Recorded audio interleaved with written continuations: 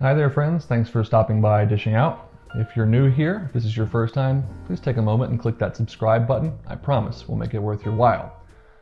The holiday season is hard to believe rapidly hurtling towards us, and while gatherings and engagements this holiday season may be a little different, be it outdoors or socially distant or just smaller in capacity, it's safe to say that many of us probably will be gathering with family and friends to celebrate the coming holidays. And if you want to be the life of that party, whether you're hosting it or traveling to it, make a charcuterie board. Remember in elementary school when you opened up your lunchbox to find pizza Lunchables? Yeah, that was amazing, right? Charcuterie is like that, but even better.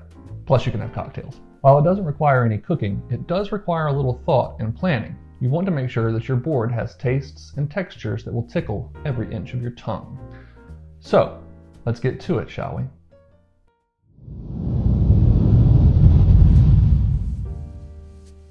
Here's what we will need for our charcuterie board. We've got some briny elements, some meaty elements, some sweet and fruity elements, cheesy elements, and of course, some crunchy elements. Now we need to decide what kind of a board we're going to put this on. We could use a small tray for a small gathering, a larger one for more people, but I'm thinking that maybe there's something else we could use. Oh yeah, this beautiful end-grain cutting board. So first, we're going to start off with our meats. I've got some soppressata here, which is kind of like a grown-up pepperoni. It's a relatively firm, spicy sausage. I'm just going to get that down in one corner of our board, and we want to think about how this is going to look as well, so I'm going to kind of spread it out to make it a little bit more visually appealing. Next up, we're going with a medium firmness meat. You want to, again, vary your textures, so this is some Genoa salami that I'm going to roll up here to kind of add some height to the board. The final meat that we will be using is very traditional. It is none other than prosciutto di Parma, which is just ham that comes from the Parma region in Italy. It is very, very thin, generally speaking, very tasty, and relatively expensive as well, so you don't need too much of it to really make an impact.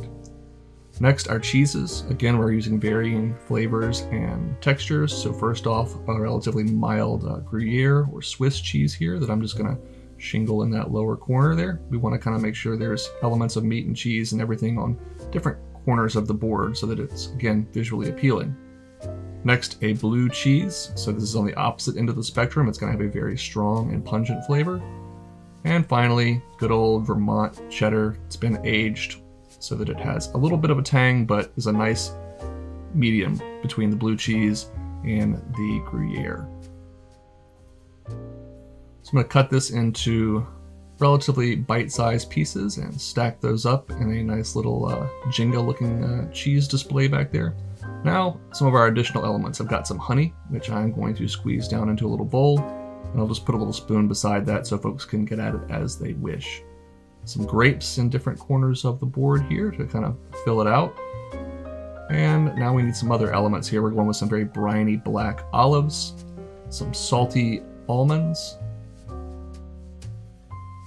and some crackers just to serve all of this up. You want people to be able to pick and choose different flavors, cheeses, and meats and kind of see what they like and what they enjoy best. I'm going to put a little rosemary down there for garnish and almost forgot a little bit of pickle to cleanse the palate.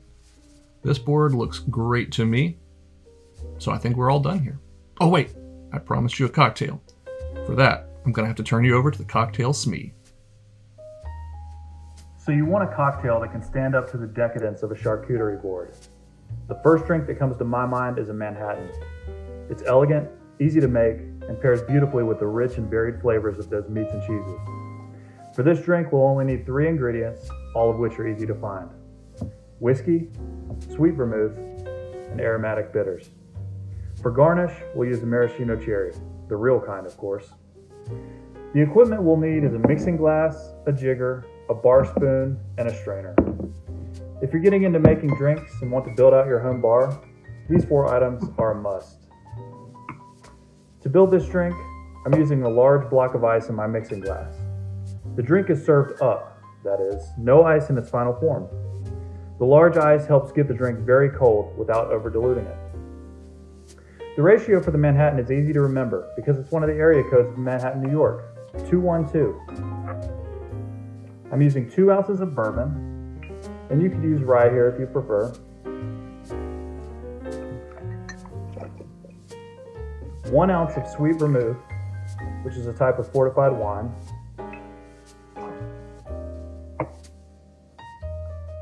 And 2 dashes of Angostura aromatic bitters. Bitters really ramp up the aroma of the drink and help round out the depth of flavor. Now, using the bar spoon, I'm going to stir this.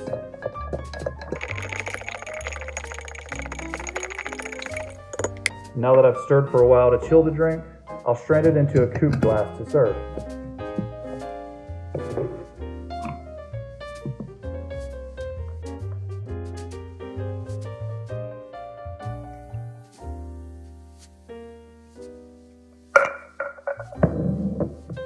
The last piece of the cocktail is the maraschino cherry. The real ones are worth the cost, and they are life-changing. Drop one in the drink, and you're ready to serve your Manhattan. Cheers. Cheers to you too, dishing out cocktails to me. Have a spooktacular weekend, happy Halloween, and don't go too crazy because you need to get back here next Monday so we can make something delicious.